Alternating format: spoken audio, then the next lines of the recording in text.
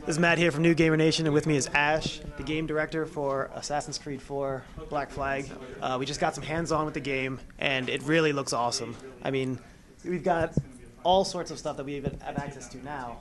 Yep. The naval missions are expanded upon, and there's some underwater. What else can you tell us about the game?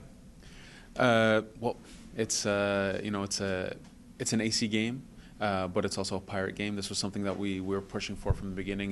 We always said we wanted to make the best AC game, see what fans loved from previous ACs and bring it back to life.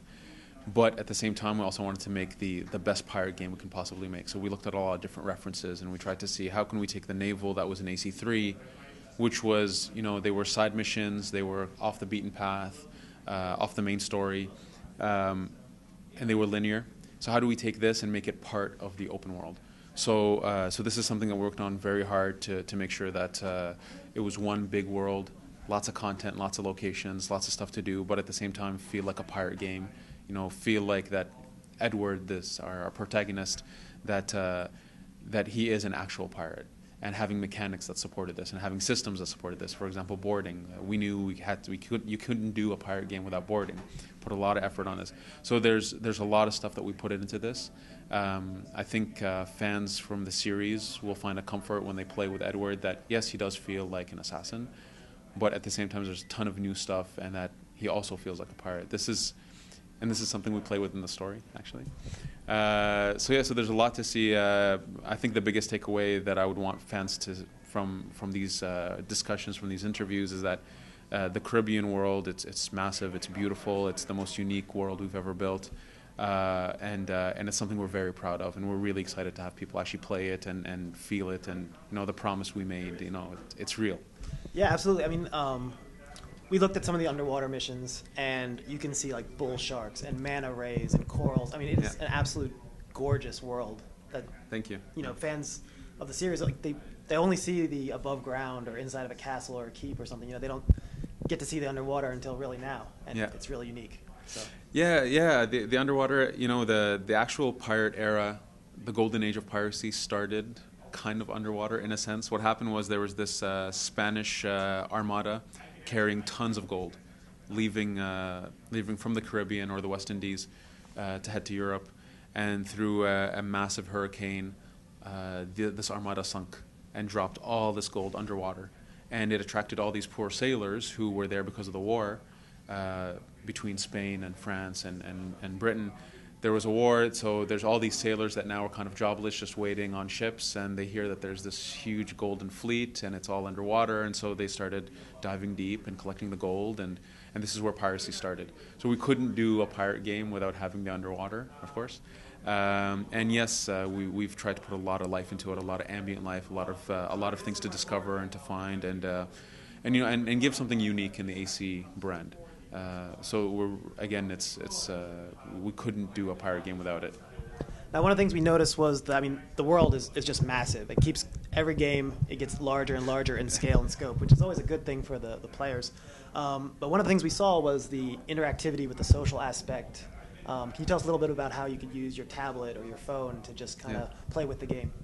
Yeah, of course. So we have a couple different things.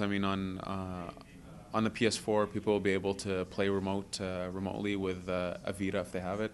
That's one thing. Aside from this, we have a companion app that it's a free download that you can get when Black Flag gets released. It's a free app that allows you to connect to the game live. It shows you a world map. That's the most basic layout of it. Is you see the world map. It's live updates, so it shows you all the events that are happening around you. You can put markers on it. You can see, if someone's sitting next to you in the room, they can pinpoint stuff for you that's happening in the map, and you can see it live in the game. And that's the most basic part. There's a lot of extra additional features that come with this. For example, if you find a treasure map, you can put that treasure map up on your companion app, so you can have it next to you while you're playing the game instead of bringing it up in the game. There's a lot of comfort features we put in. We didn't want it to be that you needed the companion app to play the game to feel the real experience, but we wanted it to be a comfort feature, something that you can have next to you that allows you to play the game without having to go into menus, without having to go to the world map just to put a marker. You can just do it by tapping the screen. Right. So we just wanted to make it very comfortable for players. Yeah, one of the things I've always liked about the games, I guess since Brotherhood, is you kind of like build up a crew and a team, send them out on missions and do stuff. And now it seems like I can use this companion app to do that. If I'm dropping a deuce, I can just I don't have to be in front of my console to play the game. Even if I'm at work, I got 5 minutes to kill. I could either check out YouTube, or I could That's the first time I heard that. That's the first time I heard that. So. Yeah, the other thing with the companion app, it's true. You reminded me is the fleet. So yes, when you plunder ships in the main game, you can send them to your fleet. You can access the fleet in the main game and send them on missions to plunder for you outside of the West Indies. But if you have the companion app, you can actually dive deep into those missions and play the missions yourself. And so you can have better success rates. You can make them plunder more this way. So yes, we wanted, besides being comfortable, we also wanted it to be that you can actually walk away from the game if you're on the bus or if you're in the bathroom, to be able to keep playing and plundering. Yeah, and then as soon as I'm done, I can just sync it up with my game, and I get all that experience back on my console, correct? Yeah, hopefully you wash your hands first, but yes, it syncs up properly, yes. That's awesome. Yeah, the game looks great. I have to ask, do you think Kenway is your favorite assassin so far? You might be a little bit biased, but I'm extremely biased. For sure, I loved Ezio. He was, and Altair was the original, but Ezio was super charming. I loved Ezio. But there's something, I'm too connected to Edward to not love him the most. One thing we did with Edward was we wanted to make an assassin who had real human issues and human resolutions to it. So what I mean by that is, when the game ends, I always say it's going to end in the most wonderful human way it could. He's not a superhero, it's not going to be this, he saved the world kind of event. But I think people are going to really love the ending because it's really human and it's really natural. So I love Edward for that, because we see a character who's very immature at the beginning, who's really just out for himself, and he grows.